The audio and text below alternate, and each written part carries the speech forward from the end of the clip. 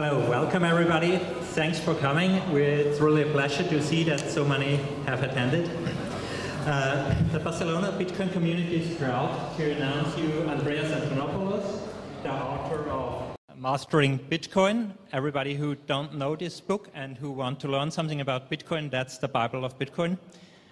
He's a network and security expert, developer, entrepreneur, co-host of Let's Talk Bitcoin, and probably the most wanted speaker for Bitcoin conferences. So we are very happy that he could come to Barcelona to our meetup here. Now I don't want to waste your time anymore and give the microphone to Thomas.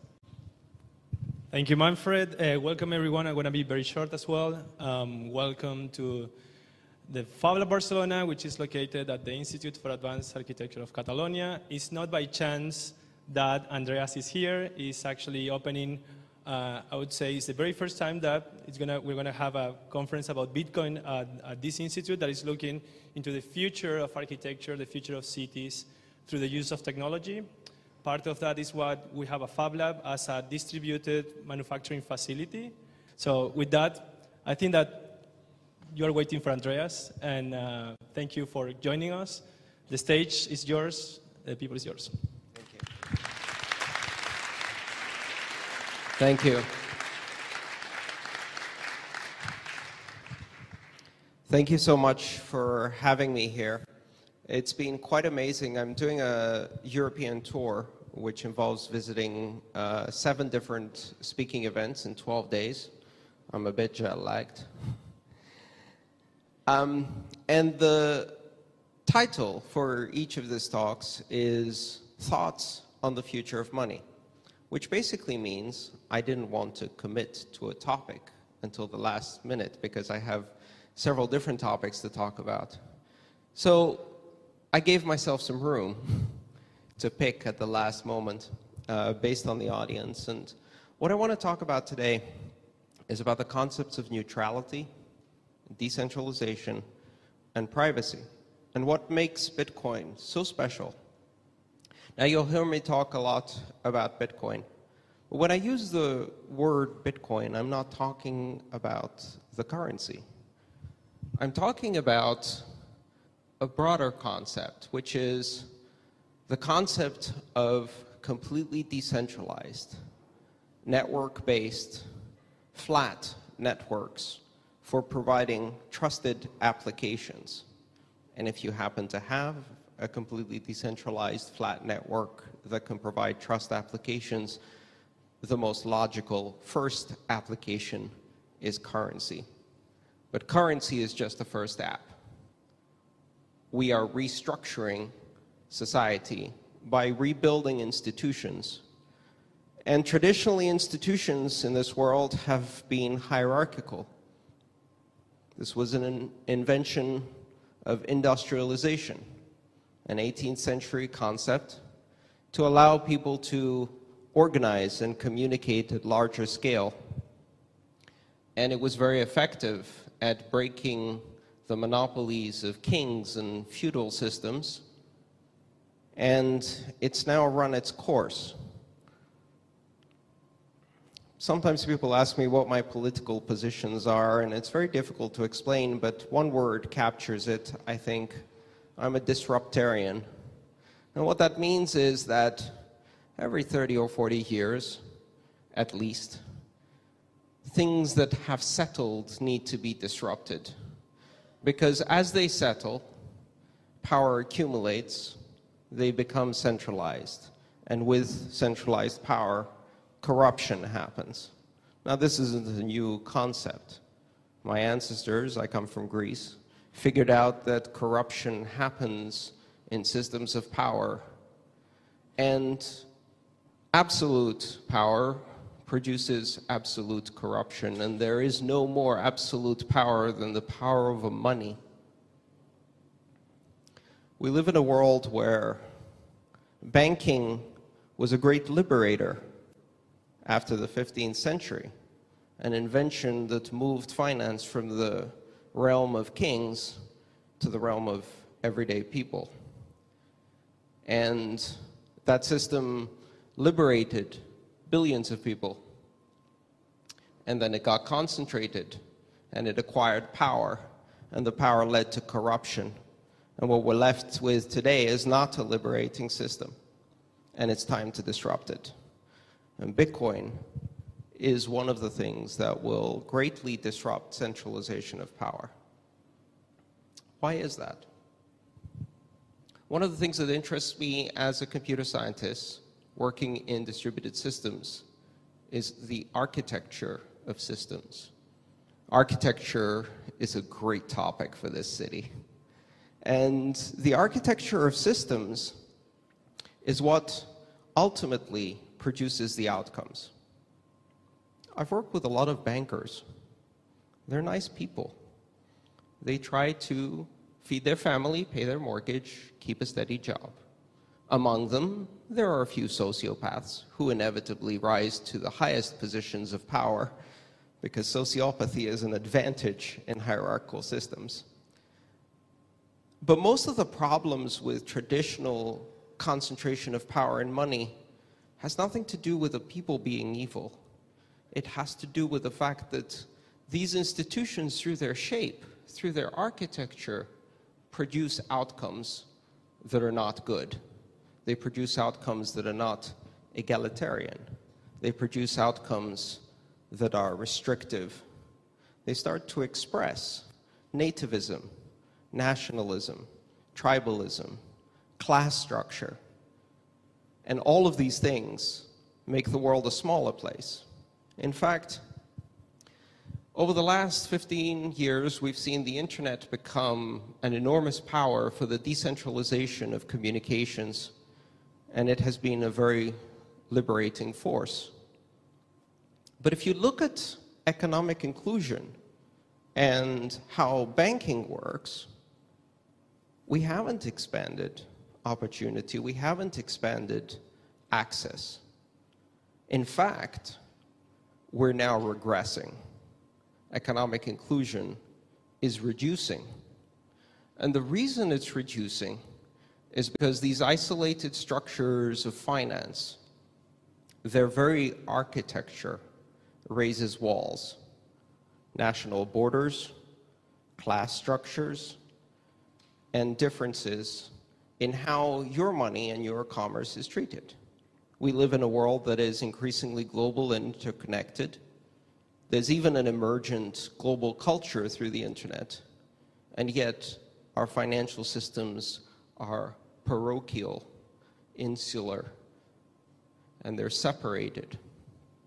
If you look at it from a network perspective, there are systems of money for transmitting small amounts, and systems of money for transmitting large amounts, systems of money for consumer payments, systems of money for business-to-business payments.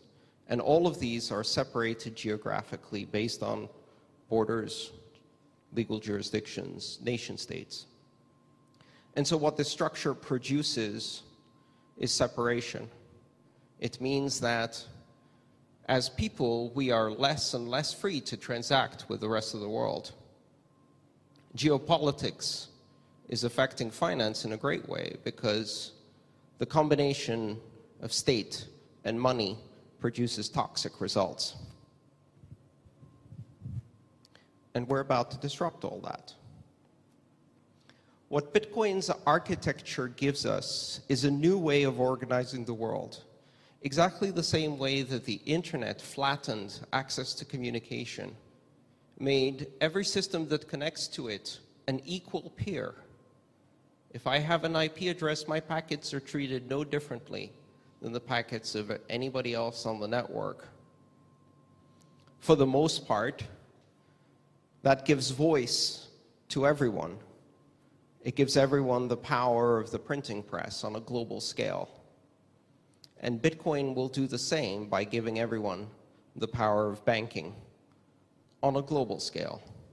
Think of it like desktop banking, the way desktop printing, desktop publishing, and websites changed communications, desktop banking, individually controlled banking, with all of the power of the largest bank in the world. That's what creates disruption. Imagine a world where every person has the ability to not only execute transactions, but create complex financial systems and instruments without asking for anybody's permission. Simply by connecting to the network, they can start a new application. Centralized systems can't do that. In a centralized system, the further out you are, the less control you have. And the further in you go into the system and up the hierarchy, the more controlled, the more limited the access is. But not with Bitcoin. With systems like Bitcoin, every node on the network has equal access to all of the financial services. In a centralized system, if you want to build a new application, two things have to happen. First, you have to ask for permission. And then permission is only granted if that application can apply to very large populations and be profitable. On the internet or on Bitcoin, all that is needed to start an application is two nodes, two people, two systems. They can start communicating, construct their own protocols, their own systems, and that application with only two people using it is just as valid as every other application on the network. When you look at the internet, the fundamental misunderstanding is that people think that the power of the internet comes from the ability to transmit information fast. But the real power of the internet comes from net neutrality. And net neutrality is the concept that the internet does not discriminate based on source, destination, or content. Bitcoin is the first financial network that exhibits neutrality. When you do a Bitcoin transaction, the network doesn't care about the source, the destination, the amount, or what type of financial application it's supporting. Simply, did you pay a sufficient fee to use the network resources? And if you did, your application is valuable. We have an interesting conversation happening in Bitcoin right now. Perhaps some of you have heard the term spam transactions. Have you heard that? What is a spam transaction? What does it mean for a transaction to be spam? I think that term is meaningless. Because to decide which transactions are spam and which are not, you're making a top-down judgment. You're imposing in the architecture the choices of which applications are legitimate. To who? Legitimate to the end user? There's no such thing as a spam transaction, simply because if a transaction carries enough fee, that means that the sender of that transaction felt it was valuable enough to transmit, and therefore it is a legitimate transaction. This replaces the concept of controlling content by making decisions about what is good, what is bad, what is legitimate, what is illegitimate, what is a valuable application, what is not a valuable application, with a simple market mechanism. If your transactions are valuable and you paid essentially a tiny fee because of the democratization of finance, then your transaction is valuable and is not spam. Starting in the 1970s, we have seen the world begin to adopt digital currencies.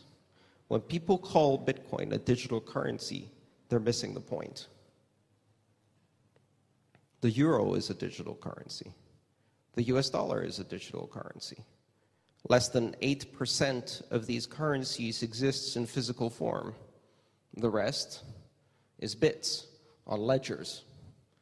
But the fundamental difference is that these ledgers are controlled by centralized organizations, whereas in Bitcoin, they're not. You have a decentralized network, an open network. So Bitcoin isn't a digital currency. It's a cryptocurrency. It's a network-centric money. I really like the idea of a network-centric money. In fact, in my opinion, the word Bitcoin is a terrible name. It just sucks. I mean, if you're a designer, think about it for a second.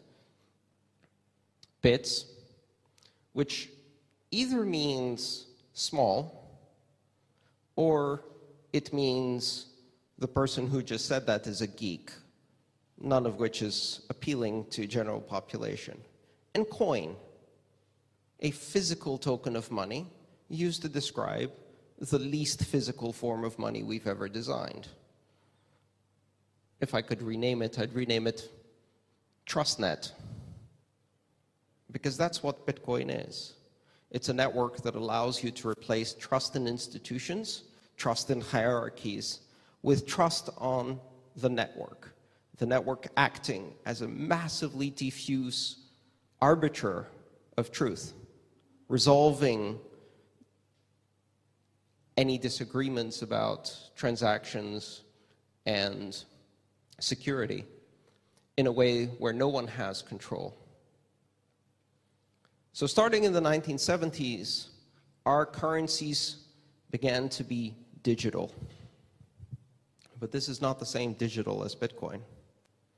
This started a dream for governments, the dream of being able one day to control every financial transaction of every human being on the planet in a way that everything was visible to the power structures, where privacy dies, where the ability to make a transaction immediately puts you under the lens of systems that surveil you. We have been creating a system of global financial surveillance, a system of totalitarian financial surveillance throughout the world, and that system, which requires identification and credit checking and limited access, is responsible for the fact that economic inclusion is regressing. It is responsible for the fact that 2.5 billion people have absolutely no access to banking. And that's just the heads of household, not counting their families. And that's not counting people who have limited access to banking in a single currency within a single border. If you count all of them, really you're starting to go into the high billions. It's difficult to really estimate what economic exclusion means, but I'll give you a simple calculation. As a member of the privileged elite of the developed world, I have the ability to open a brokerage account in 24 hours electronically. And within 24 hours, I can be trading in yen on the Tokyo stock market. I can be sending and receiving money anywhere in the world without really any limits. All I have to do is sacrifice my privacy and my freedom. Because while I can do all of those things and they're very powerful, there are some things I can't do. I'm not talking about buying drugs. That's not really that interesting. What I'm talking about is simple things like, for example, donating to an activist organization like WikiLeaks. A few years ago, WikiLeaks was completely cut off from the world financial systems simply with extrajudicial pressure applied on 5 major payment providers: Visa, MasterCard, the banking transfer system, PayPal, etc. Right? And without any legal process, without any conviction, and perhaps, in my opinion, without absolutely any crime other than revealing the truth of crime, WikiLeaks was cut off the world financial system. This is now happening not just to activist organizations, it's happening to entire countries. And just like that, the dream of nation states to create the totalitarian financial systems that started in the 70s died on January 3rd, 2009, with the invention of Bitcoin and the mining of the Genesis block. Bitcoin is censorship resistant. You may have heard this term. You cannot control where money is transmitted in Bitcoin. It's not attached to identities or geography. In Bitcoin, surveillance of everyone is not possible, and in fact is going to get much harder because privacy is increasing on Bitcoin. In Bitcoin, censorship resistance is an artifact that's created by neutrality. The architecture of a flat network without borders, the architecture of neutrality that doesn't ascribe any meaning to source destination value, is what creates censorship resistance. Privacy is very important, but it's a term that often has very deep political meaning. And I like to juxtapose it to another term, that of secrecy. What is the difference between privacy and secrecy? Ultimately, and practically in today's vocabulary, privacy is the right of billions of individuals to not be surveilled, and secrecy is the power of the very few to escape accountability, to have no transparency. We live in a world where every individual transaction you do through the financial system is cataloged, analyzed, transmitted to intelligence services all around the world that collaborate. And yet, we have no idea what our governments do with money. The financial systems of the powerful are completely opaque. Our transactions are completely visible through this system of surveillance. This world is upside down, and Bitcoin writes it, because privacy is a human right, and secrecy is a privilege of power. And we need to be in a world where we have complete, ultimate, strong privacy for the billions of people, because that is a human right, because that is a cornerstone of the freedoms of expression, association, political speech, and all of the other freedoms are very much attached to privacy. And we need to live in a world where secrecy is fickle and easily pierced, where power has to face accountability because they are under the spotlight of transparency. We need to flip the system upside down. One of my favorite words is a French word, surveillance. It is the opposite of surveillance. Surveillance means to look from above. Surveillance means to look from below. And in their dream of nation states of controlling all of our financial futures, they made one major miscalculation. It's a hell of a lot harder for a few 100,000 people to watch 7.5 billion. But what do you think happens when 7.5 billion of us stare back? When the panopticon turns around, when our financial systems, our communication systems are private, and secrecy is an illusion that can't be sustained. When crimes committed in the names of states and powerful corporations are vulnerable to hackers and whistleblowers and leakers, when everything eventually comes out, we have a great advantage, because the natural balance of the system is one in which individuals can have privacy, but the powerful cannot have secrecy anymore. And Bitcoin is one of the first steps in that. The ability to transact across borders means that we will now be able to extend financial services to billions of people who have no access.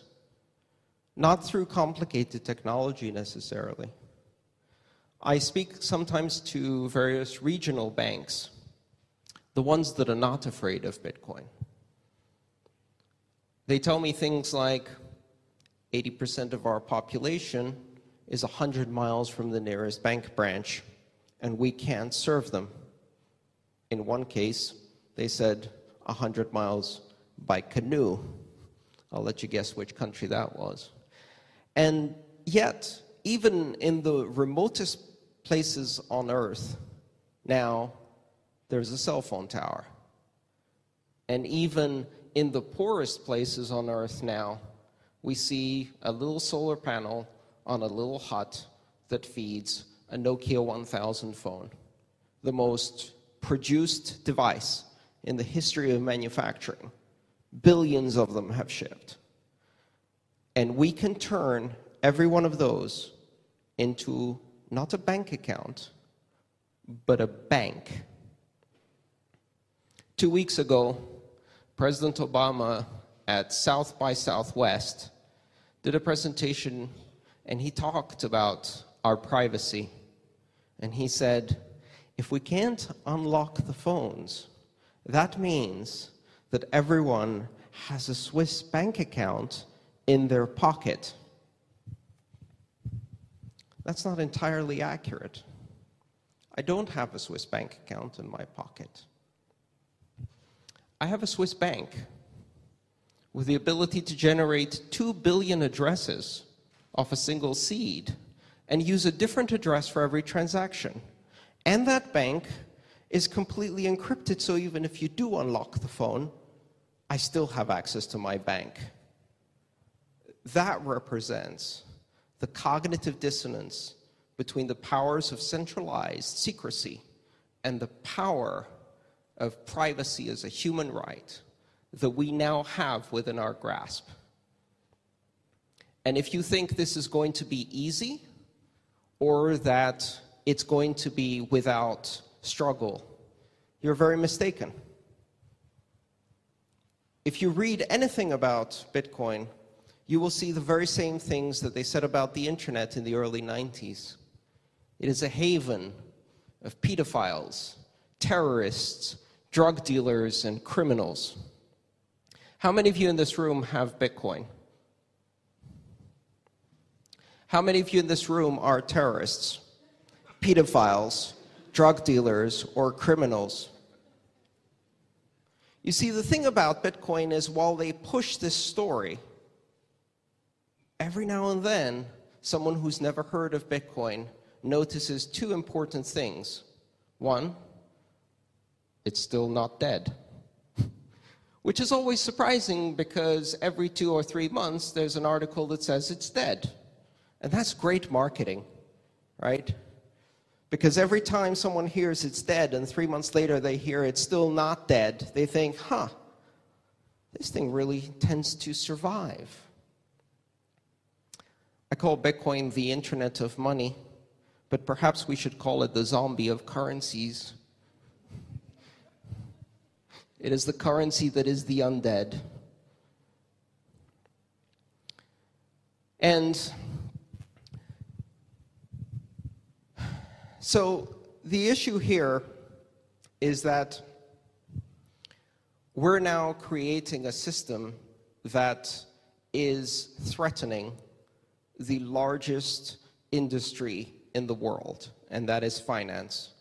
And they are going to object, they are going to push back, and they are going to use the most common and effective emotional tactic there is, which is fear. They will treat you in such a way as if you are idiots and try to persuade you that this is something to fear. And when people hear that message, maybe the next day they come to one of these meetups and they meet a dentist who owns Bitcoin, an architect who owns Bitcoin, a taxi driver who uses Bitcoin to send money back to their family. Normal people who use Bitcoin to give themselves financial power and financial freedom. And every time that message is broken by cognitive dissonance, Bitcoin wins. So all Bitcoin really has to do is survive. And so far, it's doing pretty well. And even if Bitcoin was attacked, there are 750 alternative currencies built on the same design, many of which are far stealthier, far more robust, at least at the scale they are now. And who knows? Bitcoin will get more robust, or something else will replace it. In fact, it's ironic because in the new network-centric world, currencies occupy evolutionary niches. They evolve like species based on the stimulus they have from their environment. Bitcoin is a dynamic system with software developers that can change it. So the question is, in which direction will Bitcoin evolve? Which environmental niche will it attempt to fit in? And how will that be affected by the actions of the powerful? Because here's one of the problems they have. If they attack Bitcoin, it evolves to defend itself against predators, just like any species. If they attack Bitcoin's anonymity, it evolves to become more anonymous. If they attack its resilience, it evolves to become more decentralized. In the end, despite all of the messages of fear, Bitcoin is the cuddly little bear of currencies, and you do not want to kick it. Because, as in evolution, if you stomp on the little gecko, it will evolve until it's a Komodo dragon, and then you can't stomp on it. Sometimes people ask me, do you think governments will ban Bitcoin? Do you think they'll try to regulate it out of existence? Do you think they will attack it with denial of service attacks? And the answer is really simple, because in network-centric systems, systems that are dynamic and adaptable, systems that exhibit anti-fragility, attacks cause the system to adapt and evolve and become resistant. Think about this for just a second. I've been involved in the internet since 1989, and I remember very clearly in the early days when lots of articles were written about how the internet was not resilient, could not scale to do voice, was not secure. And I remember times when denial of service attacks would take down Yahoo, Alta Vista, and even Google for hours, sometimes days. So what happened between then and now? How many times have you seen Google go down in the last 5 years? And so the question is, have people stopped attacking Google? Oh, quite the opposite. Google can now sustain gigabits of denial of service anywhere in the world and dynamically reroute. And the same applies for all internet applications. The attacks didn't stop. The system became immune because, like a human immune system, if you are exposed to a virus and it doesn't kill you, you evolve resistance. And the next time you're exposed to the virus, it does nothing to you. So will governments try to ban Bitcoin, regulate Bitcoin, attack Bitcoin? They already are. They have been, almost since the beginning. And Bitcoin keeps getting stronger. It's a system that is under constant denial of service attack, that is on the internet being attacked by hackers, by agents, by other systems, 24 hours a day.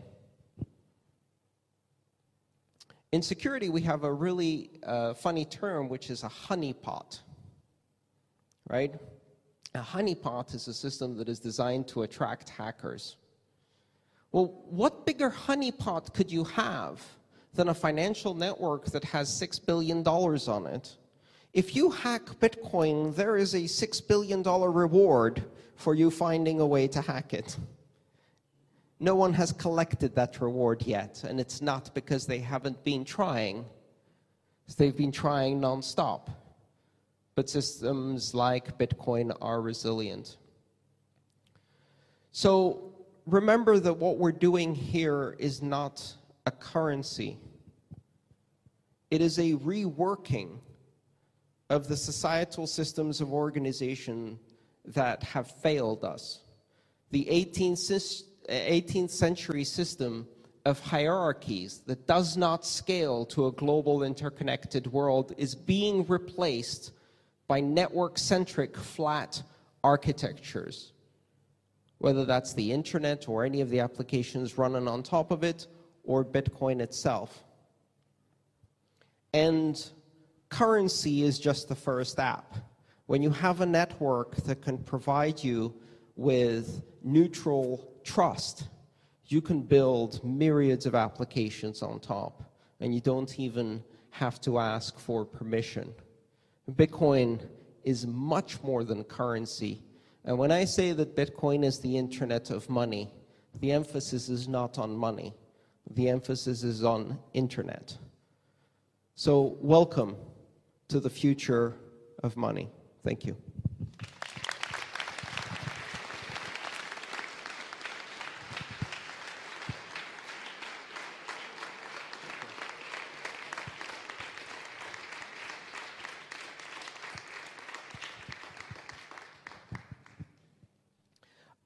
We'll do a few questions and answers, but first I wanted to talk very quickly about some logistics.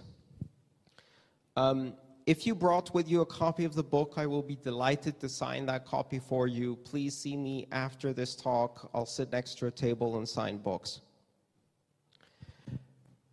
However, this book is open source. Everything I do is open source. And I use a very aptly named license called the Creative Commons, which couldn't be better expressed than in a place like Fablab, which is a Creative Commons. All of the work I do is free by attribution, share-alike license, which means that anyone in the world can read my book, sell my book, share my book, translate it, mash it up, turn it into a course, a video, or a rap music song.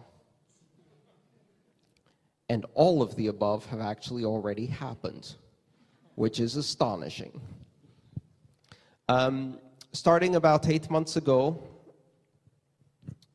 we embarked on a project of great significance, which was the translation of Mastering Bitcoin as a resource for the community, for people around the world, developers around the world, from any nationality, to learn how to wield this tool of power and use it to build applications.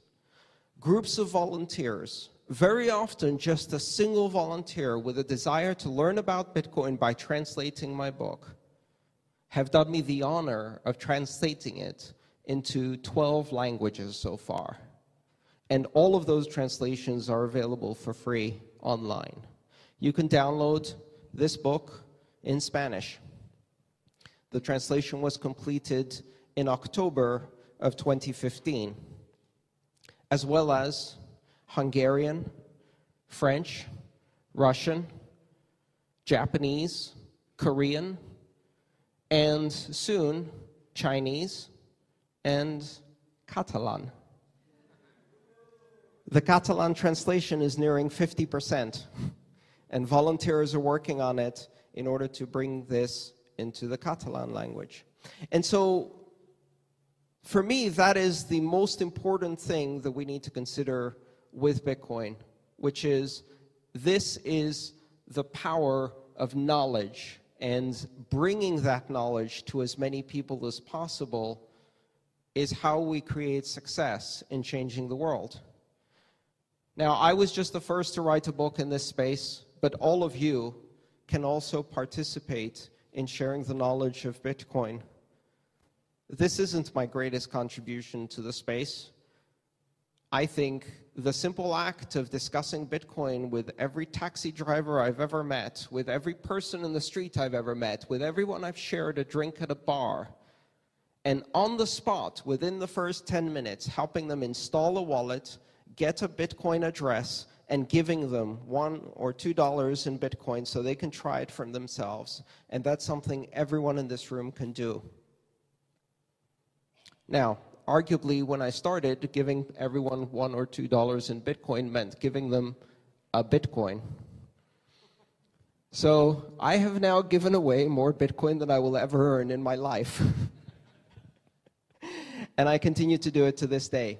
And I invite all of you to look at this as a community. And Bitcoin is not just a community of technologists, it is a community of artists and architects and hackers and makers and singers and all aspects of culture, because that's what it means to have community. And again, I think nothing could express that better than our current location at Fablab. So thank you very much. We'll take some questions now. Hi, Andreas. Hello. Hello.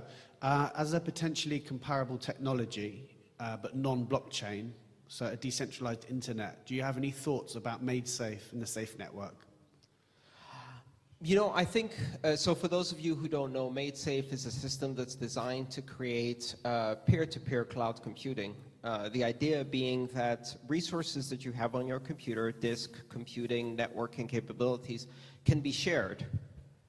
And while sharing is something that we may be naturally inclined to do, there are quite a few barriers, and the idea being that if you create a system of incentives in the form of a currency for sharing disk space on your laptop or computing or other resources, then we will encourage more sharing. And the interesting thing is that you don't encourage sharing because people profit from it, but because the ability for me to share disk and earn currency then gives me the ability to buy disk, computing, and networking resources from others in a way that creates this sharing economy. I think some of the first applications we're going to see are going to be related to personal computing and personal clouds. So I think it's a very interesting experiment. I have no idea if it will work. And I certainly don't advise in treating Bitcoin or any of the other systems that are evolving around them as speculative investments unless you really know what you're doing, because we are so early stage in this technology that the one characteristic we all share across the entire industry is crazy volatility, right? And so if you treat it as an investment, you'd better have very great courage or a lot of money. You know, as they say, what's the best way to what's the best way to gain $1 million? Start with $2 million and trade like crazy. And that's how speculative investment works. So yes, very interested in the technology, very interested in the projects. We'll see how it goes. Yes. Thank you, Andreas, for coming over. And I really like your speech and all your conference that you do. I really would like to ask about the power of mining centralization in, let's say, a couple of countries. What do you think? And although Bitcoin looks like anti-fragile, how do you foresee that we are going to pass or go through that mining centralization power? That's a very, very good question. So for those of you who are technically minded or have been following the Bitcoin space, one of the characteristics of Bitcoin from the first white paper by Satoshi Nakamoto was the idea that Bitcoin decentralizes power by giving one CPU, one vote. The idea being that by contributing processing power to the network, you become part of the decision-making process. Something interesting happened, though, because the incentives, once it started taking off, was so powerful that people started investing in more complicated computing. And soon, it wasn't CPUs, but GPUs, graphical processing units, that were used to mine Bitcoin. And that represented a 100 times improvement in the ability to mine. Think of it as one GPU, 100 votes. And very soon, from GPUs, we went to FPGAs, field programmable gate arrays, which are systems of silicon where you can encode an algorithm and run it really fast. And then we went to ASICs, application-specific integrated circuits, which are basically mining chips designed to do nothing but mining. In each one of these steps, we saw somewhere between 100 and 10,000-fold increase in performance over the previous generation. And that is the primary reason why it caused enormous centralization in mining. However, that game is now over. If you were a miner who migrated to ASICs, then migrating to a system that was printed with a silicon fabrication system at 24 nanometers gave you an advantage of 10,000 times over the previous generation. And you could buy those chips by making a very big order with a semiconductor factory, which means that only very few could put up the necessary capital. And if you could then take that down to 22 nanometers using a more specialized silicon fabrication system, you could get another massive improvement. So we saw mining hardware evolving every 3 to 6 months. Literally, if you set up a warehouse full of mining equipment, it had a shelf life of less than 6 months. In 6 months, it went from the most powerful, most profitable system of mining to being unprofitable for the level of electricity it consumed. And so that created even more centralization, because now the ability to put down more capital every 3 to 6 months to get rapid delivery, to be closely connected to silicon fabrication, centralized mining. And it centralized mining a lot in China, primarily because that's where the silicon fabrication is, and there's also some great opportunities for cheap energy. I don't think that was the vision of Satoshi. Now, I will caution you one thing. A lot of the concern about Chinese mining, in my opinion, is blatantly racist. If mining had centralized in Sweden, we wouldn't be getting so upset, right?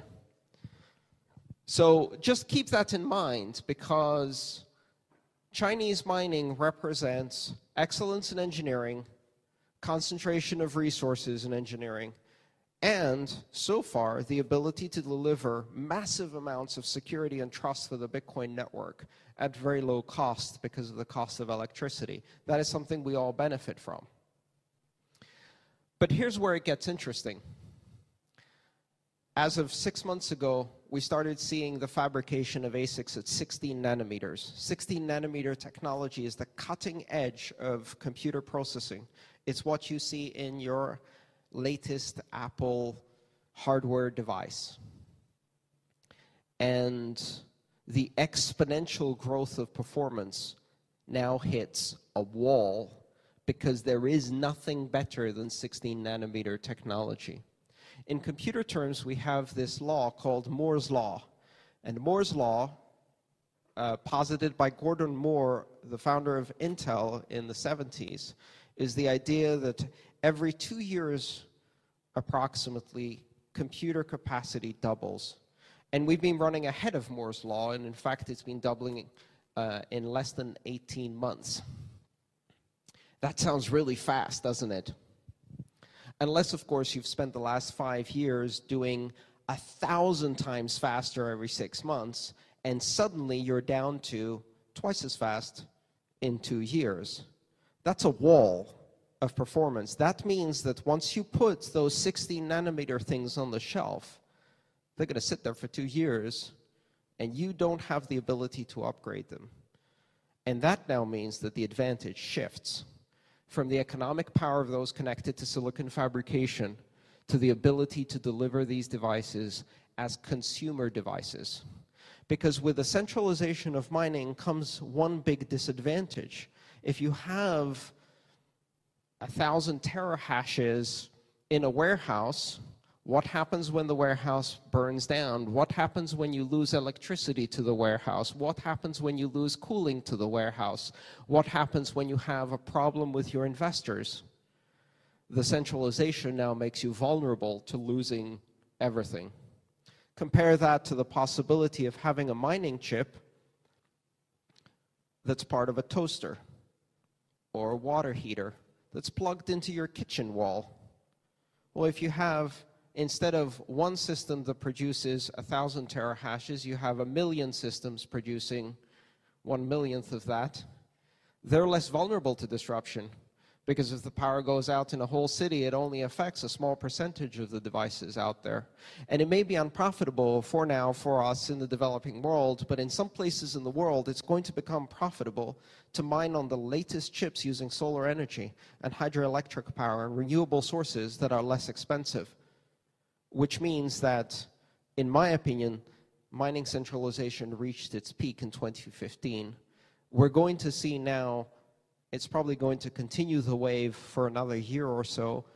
And in July 22nd, 2016, we have an important event. The reward for Bitcoin blocks is divided by 2, half the amount of reward. I think what that will do is it will ensure that anyone who is not mining on the very latest 16-nanometer chips becomes unprofitable, and then we have a level playing field. So I'm not really worried about that. First of all, because we still have great security, and mining centralization hasn't led to any of the nightmare scenarios that we have imagined in Bitcoin. And secondly, because I think it was an artifact of the race of technology to Moore's law, and now we're done. So again, that was a long explanation. I apologize because it's a very technical topic. Thank you for the question.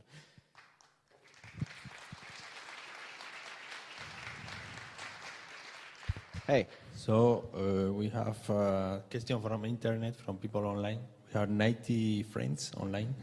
And Cisco from the Netherlands asked, will mass adoption happen this year or any soon? This is his question. Well, that's an easy question. Will mass adoption of Bitcoin happen soon or this year?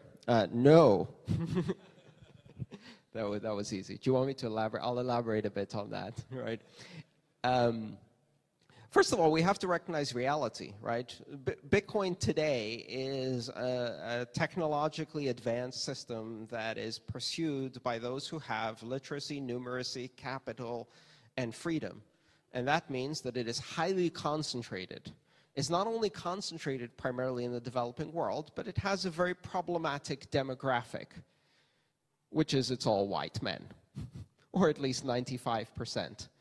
And that is going to change, and it has to change. And the reason it's going to change is because of mass adoption. Because, trust me, when I joined the internet in 1989, it was also all white men.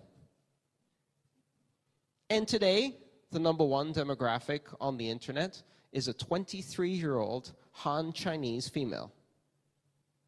That is the majority of the internet population. And it will be like that for Bitcoin when mass adoption happens, but for the internet it took 25 years. And it took the laying out of massive infrastructure.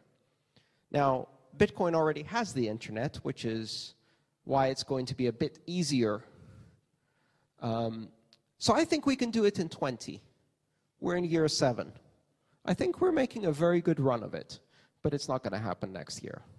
We need patience. Thank you, Andreas, for the inspiring talk.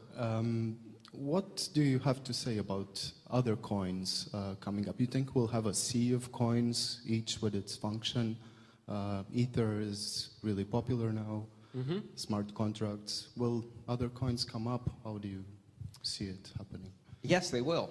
And this is something fundamental to understand about the new world of digital currencies or cryptocurrencies, of network-centric currencies, is that we try to apply to them the ideas of the past. And we have all lived our entire lives in a system that delineates currencies by nationality and allows them to be centralized and also to compete in a zero-sum game. One currency wins only if another currency loses. What better example for that can you see than the fact that right now 24 central banks have set their interest rates to 0 or negative in order to create a race of devaluation of their currency so they can erase their debt. They're racing against each other to the bottom. And that is exactly the result you have in a closed system with strict borders. But that's not what happens with Bitcoin. The important thing to realize is that money is not its physical form. Money is a form of language. Money is the language that we use to express value to each other. And money emerges in societies regardless of its physical form. It even emerges in primate societies. You can teach monkeys how to use money. And they will adopt it and teach it to their offspring. And they will also invent new financial things like prostitution and robbery. You beat the other monkey, you take its pebbles, and you get bananas. Money emerges among kindergarten children, even if they don't understand money. They trade tokens of money, colored blocks, rubber bands, Pokemon cards. It doesn't matter. Why? Because money is a lubricant for social interaction. If you have a language with which you express value, you can also express appreciation and belonging and lubricate the social connections. And if you look at money as a language, then we need to rethink this idea that this is a competition for who becomes the one global winner.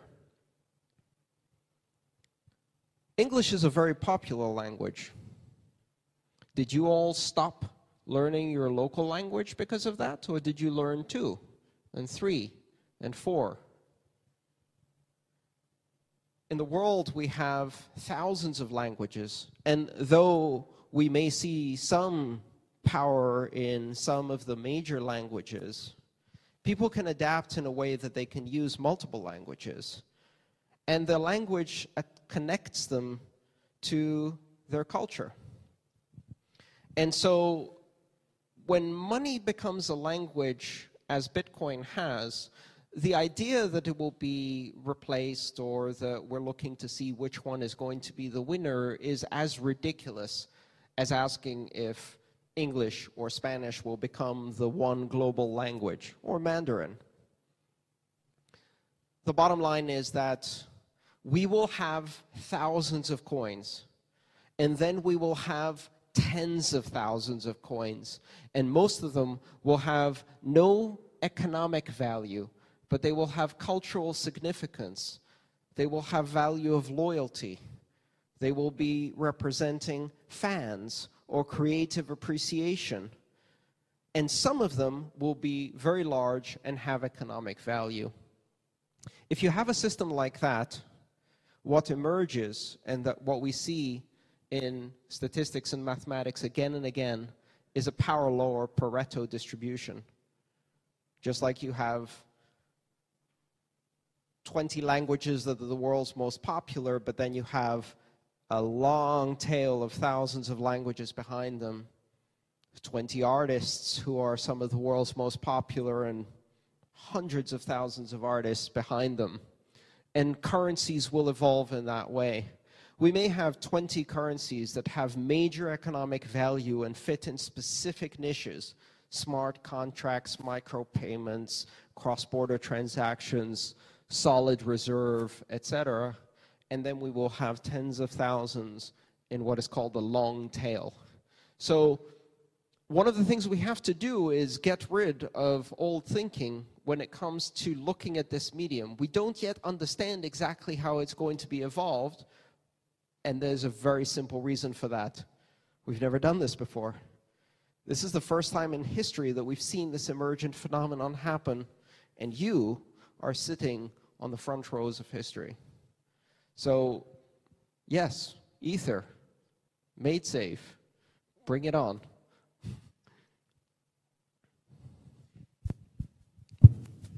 You have a follow-up? We'll get back to you in a second. Yes? Hi, Andreas. I just wanted to ask you a question about your metaphor, your organic metaphor of the decentralized network developing a resistance to attack. It made me think of the TCP/IP technology and how that was, you know, invented to be bomb-proof, so that you could just, it was like a mesh, you could blow a hole in the mesh and the information would go around the edge of the hole.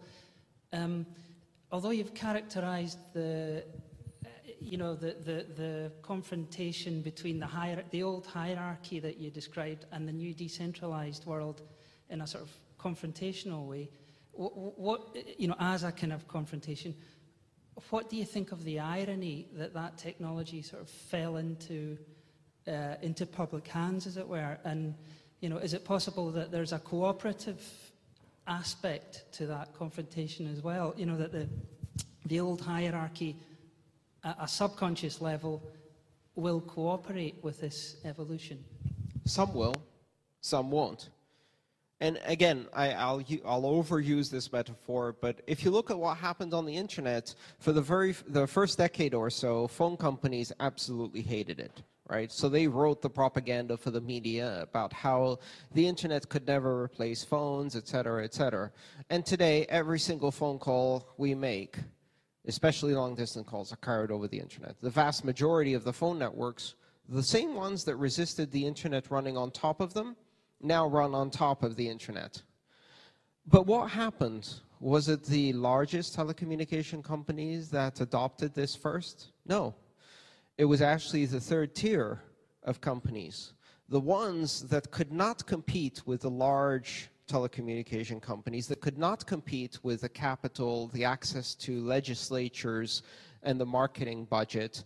And they said, well, we can't play your game on your terms, but we have this internet thing, and we're going to use it to beat you out of the competition. And so what I predict we'll see is a bifurcation of especially the financial industry, and we're already seeing that. When we say banks, what do we mean, right? There are different types of banks. There's banks that deal primarily with consumers, that deal with checking and savings and payments for consumers. Most of the world's regional banks are that. They do loans, they do checking, they offer currency. They're not really bad. In many cases, they offer good services. I've had some conversations with very large banks from developing nations, and they do not fear Bitcoin. They see it as an opportunity to expand their services to populations that they can't reach today. And then there's the other kind of bank, the bank that really doesn't have customers. You'll notice that these banks are gradually dropping consumer accounts, and they're focusing primarily on investments and large concentrations of wealth and gaming the stock market and other international markets where they have significant advantage. And what do these banks do? They don't fund consumers or loans, because consumers and loans are not profitable. And they don't care about expanding their services. They fund oil companies to destroy the rainforest. They fund warmongers to create dictatorships. And they fund other large corporations to create advantages.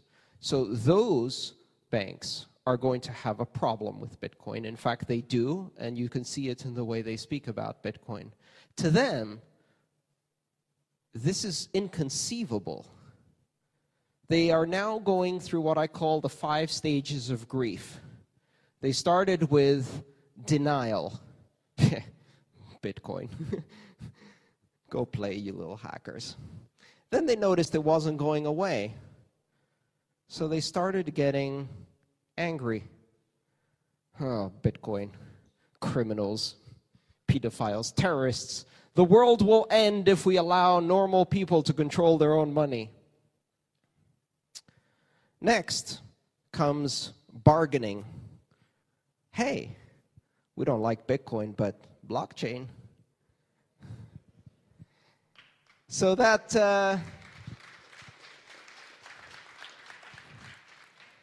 nice open, decentralized, borderless, peer-to-peer, open innovation, open access system you built, well, we can build one that is not open, not decentralized, not borderless, not open innovation, and not open access that we control completely. Blockchain! And they're missing the point.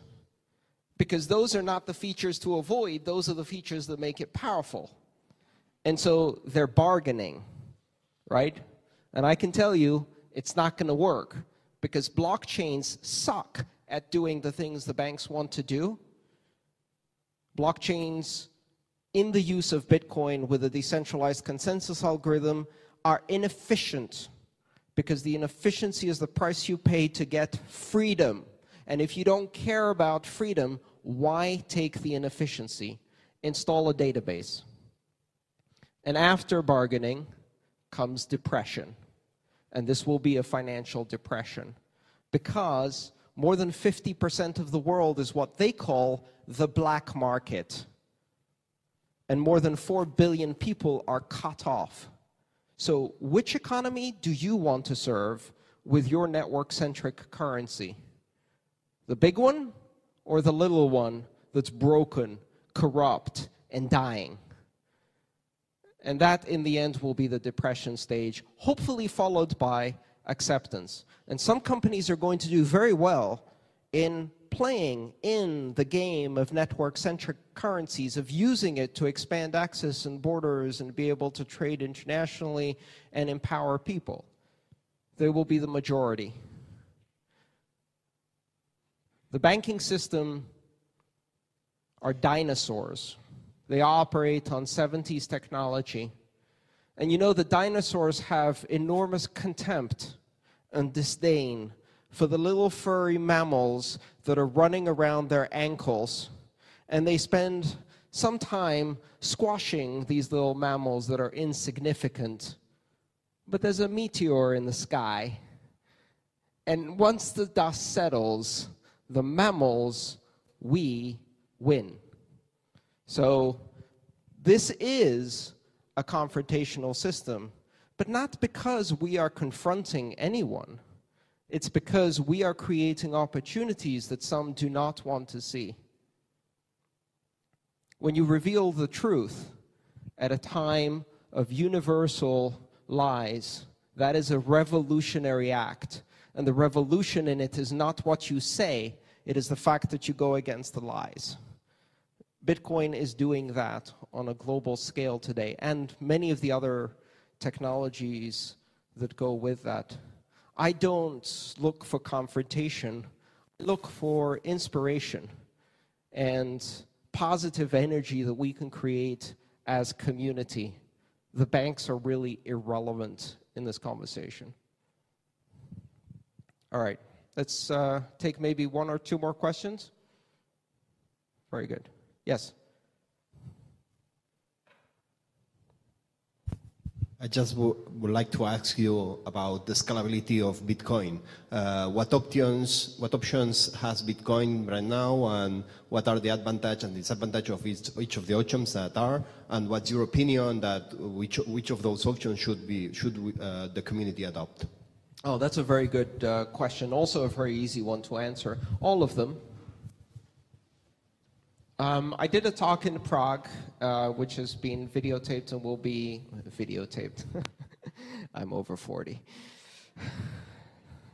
Ignore that. Recorded. There we go. Which is being recorded and will be broadcast soon.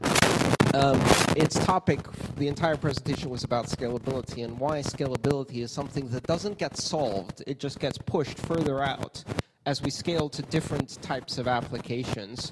And so the question, what are we going to do? Are we going to do segregated witness, or raise the block limit, or invertible Bloom lookup tables, or thin blocks, or replace by fee, or et cetera, et cetera? The answer is really simple. All of them. And then we will run into new scalability problems, because the moment we create space with these capacity improvements, people will look at that space and think, hey, I can do something I couldn't do before. And then that space will be gone. And that story repeats. The internet is an example of a technology that failed to scale gracefully for 25 years. If Bitcoin manages to fail to scale gracefully for decades, we're in a very good place. So yes, we will do all of those things. The debate now has narrowed to the point of which one do we do first, and is it this month or next month or this year or next year, which is really just an engineering issue and is not worthy of all of the drama and recriminations that happen in this space. So yes, we will do that. And I'm very confident about scaling, because ultimately scaling is an engineering issue. And Bitcoin has within it the capability to scale, and not just that, but we are seeing the very, very smart people working in the development space of Bitcoin inventing new ways of improving scaling all the time. And it's not just the 5 I mentioned. There's like 20 proposals on how to continue to scale Bitcoin.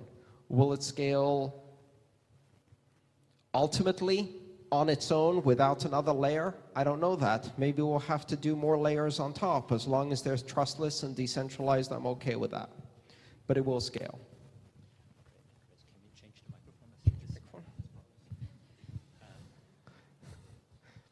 Maybe I think there's 1 or 2 questions more. Or yes. Maybe we take 1 question from the live stream. Let's do one more question from the network. Maybe here the last question from the audience.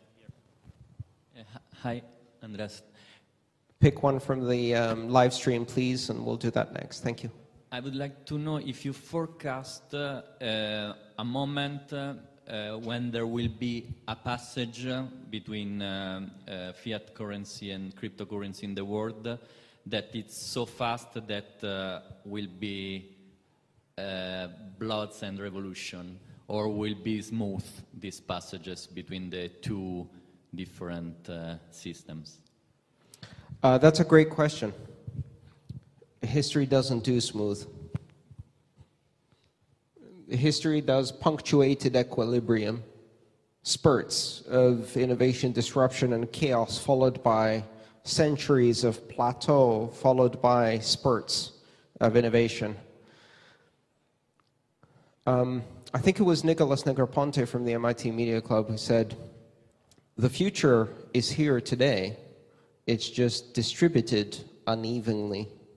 The passage from fiat to digital currencies or cryptocurrencies won't happen everywhere. It will happen in the places where the price of remaining with a currency is to lose the generational wealth of your children, where the penalty of pushing against your government is violence, and this gives you a mechanism to opt out, where your government has taken you hostage together with the rest of the population in an economically disruptive spiral. And I don't know what will happen, but I think in 10 or 15 years, we will see moments where governments will try to take their populations hostage, and very large numbers of that population will go, I don't think so. Argentina, Cyprus, Greece, Spain, and many other countries have faced currency challenges and economic depression because of currency challenges.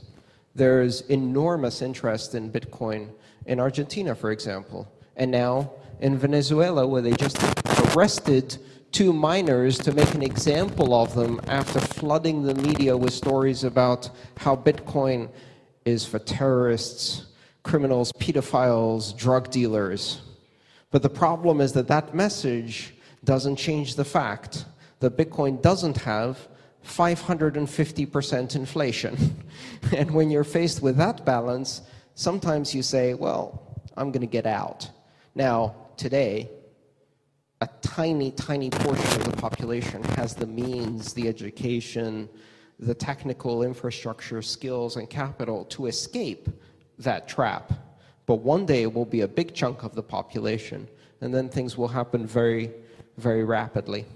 Yeah, we will see that. I hope in my lifetime. Yeah. We have a question from Dord. He makes several times this question. He wants to know your opinion about centralized systems on Bitcoin network, requiring personal data for usage and thought of future of that. Yeah, I think most of my talk was about this, but I'll focus just on the revealing personal data part of it. Because the revealing personal data is not simply a matter of a totalitarian financial surveillance system. It's also a market economy. We already have a system for micropayments on the internet.